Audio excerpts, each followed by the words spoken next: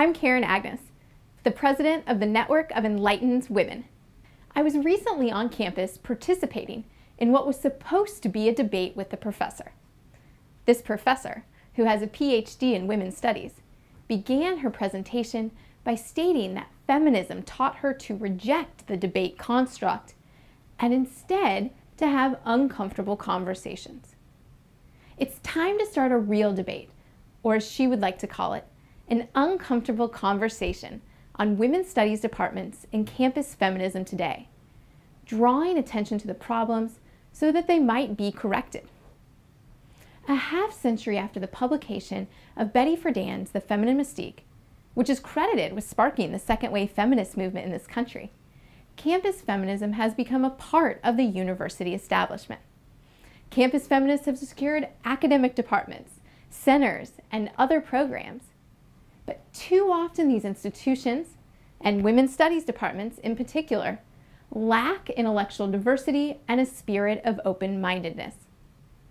They're activist, not academic. Scholarship is compromised when it serves a preconceived point of view and political agenda, ignoring or rejecting women who hold more conservative views about femininity, sex differences, and ways for women to live fulfilling lives. The discipline of women's studies grew out of the women's movement of the 1960s and 1970s. The first women's studies department was created in 1970 at San Diego State University.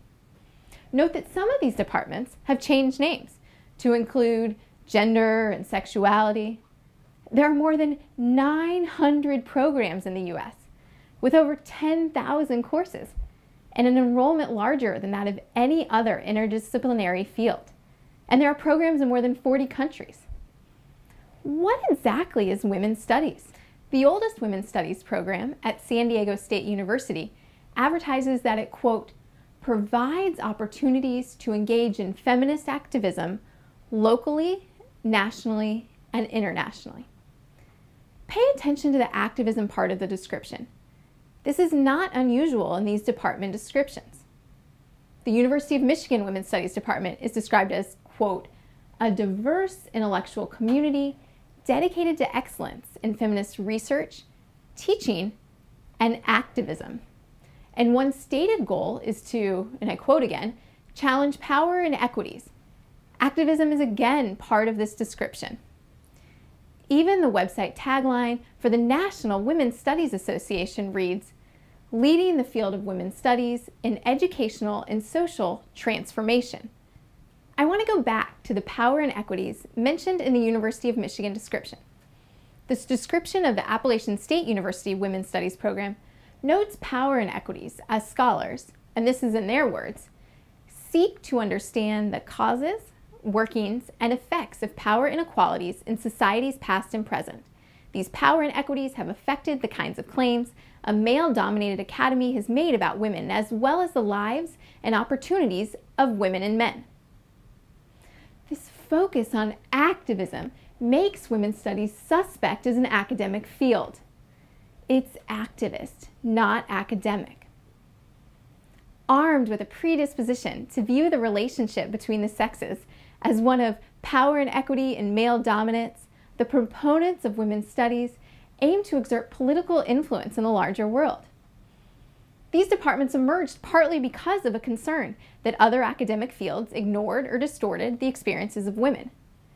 Many students are eager to take classes on the history of feminism and learn about how women gained rights in this country, such as the right to vote. These academic pursuits may be foiled, however, when teaching becomes replaced by social organizing and serious scholarly inquiry is replaced by an unquestioning political agenda. While this can be a problem in any field, it seems particularly pronounced in the field of women's studies. Scholarship is compromised when it serves a preconceived point of view and political agenda. Also, note that an academic degree becomes less valuable when critical thinking skills aren't taught.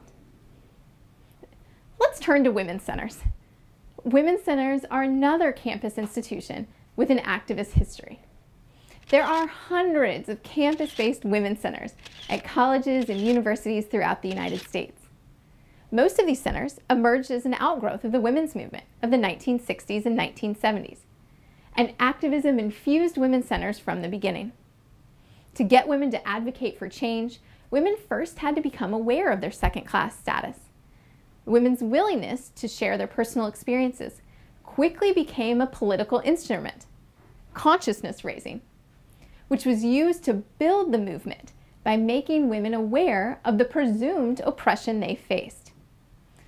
College campuses were one of the most popular places for this activity, and women's centers were created in part for this purpose. In a 1988 survey, half of the founding directors interviewed had academic credentials, while the other half had a background in administration or activism. While activism has more of a place in women's centers than in women's studies departments, it's problematic when either institution becomes closed-minded and a vehicle for one political agenda. I became interested in this topic after an experience I had at the University of Virginia's Women's Center. During the summer before my third year of college, I interned on Capitol Hill in Washington, D.C. It did not take long for me to realize how much I enjoyed this environment. A city packed with smart, politically minded women, many of whom are conservative. And rather than throwing out the Republican and Democratic one-liners, my female colleagues were eager to talk about the issues of the day and how the proposals were going to affect them as women. It was exhilarating to hear speakers and staffers explain a 500-page bill, and it was also eye-opening to see how these women organize their lives. I returned to the University of Virginia that fall and sought out an environment like what I had found in D.C. With more than 500 student clubs at UVA, I thought it would be easy. There was a club for just about any activity. Take a look at your club databases on campus. But what I found was disappointing, to say the least. After my database search failed, I saw a sign for the Women's Center. Wow, I thought, this could be what I was looking for. I figured it would be open to all women. I called, earnestly expressed interest in learning more, and scheduled an appointment. I soon discovered just how wrong I was. I arrived at the UVA Women's Center to find a middle-aged feminist faculty member ready to show me around. And as we chatted, she told me enthusiastically about their work and tried to get me to sign up. As the tour went on, though, I began to get the impression that the Women's Center programs were not exactly neutral and actually had a liberal slant. At the end of the tour, I asked her, would the Women's Center consider co-sponsoring a group for conservative young women? Her response?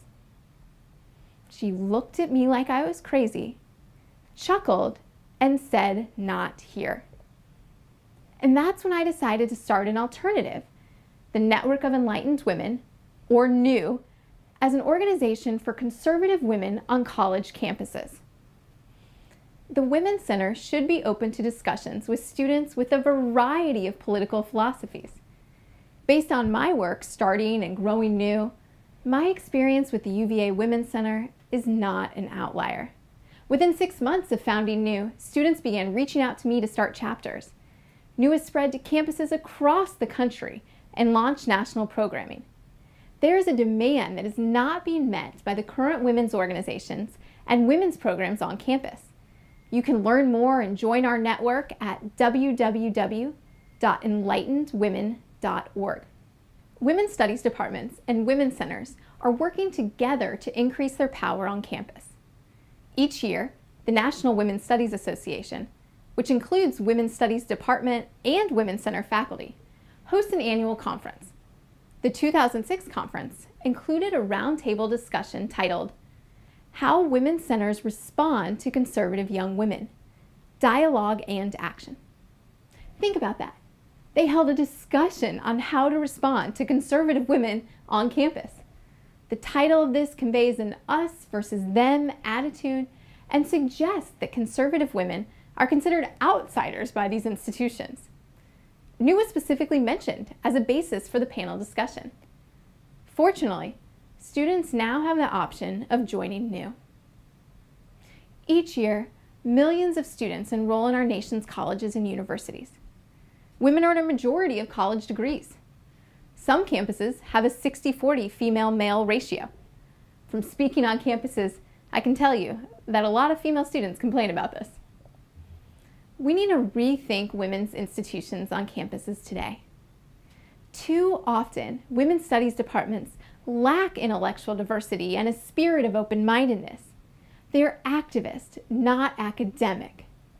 Scholarship is compromised when it serves a preconceived point of view.